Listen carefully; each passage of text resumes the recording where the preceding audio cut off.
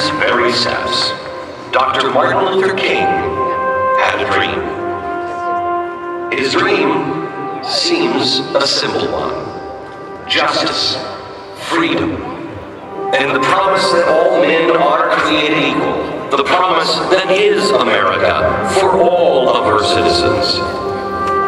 That day, 200,000 people, black and white, young and old, gathered across the National Mall to hear King's words. Many had run out of faith.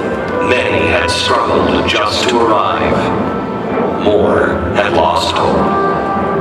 He knew that this was a day to inspire change. This was the day the American people would rise above politics, rise above the hate, and rise to the occasion. Martin Luther King was born into a time of fierce segregation. But while parts of the country thought strictly in black and white, King only saw right and wrong. From the beginning, he recognized America as an idea, one that could only succeed if everyone was given a seat at the counter. And just like the founding fathers before him, King knew the fight for freedom was not easy. The fight for equality was even harder. Even though the fight was exhausting, the obstacles demoralizing, King firmly stood by his beliefs. In the process of gaining our rightful place, he said, we must not be guilty of wrongful deeds. Let us not seek to satisfy our thirst for freedom by drinking from the cup of bitterness and hatred. Love, he preached, was the only way to invoke real change. Martin Luther King held strong while his detractors spewed hate, but he had the truth on his side. When he was told to be patient, he said, I have too little time. When jailed for protesting non-violently, he wrote, injustice anywhere is a threat to justice everywhere. The greatness of Martin Luther King was the faith that he had in the American people.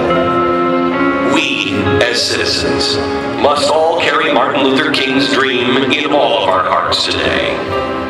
The dream is not completed.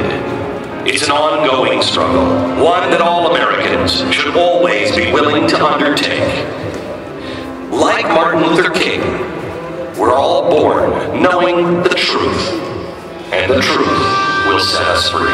On August 28, 1963, Dr. Martin Luther King awoke our nation's collective consciousness. His message, look at the content of a man's character, not the color of his skin. His dream is the American. Today, August 28, 2010, we stand here in the same hallowed ground, our heads held high and our hearts open.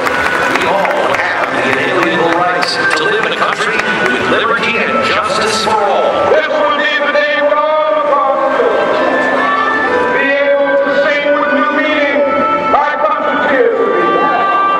We land of liberty as we are sing. Land by my father's side, land of the pilgrim's pride.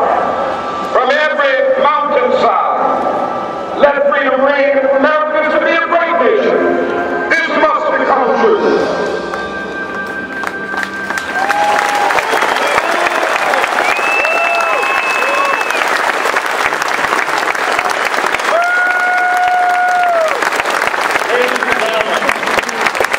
It is my great honor to introduce to you someone that I have met just recently in the last 6 months and has become a good friend. A woman whose past, her family's past, has been washed in blood. Her father and her uncle were both killed for standing for what is right. A woman who is at risk for standing today, for saying what she believes. Ladies and gentlemen,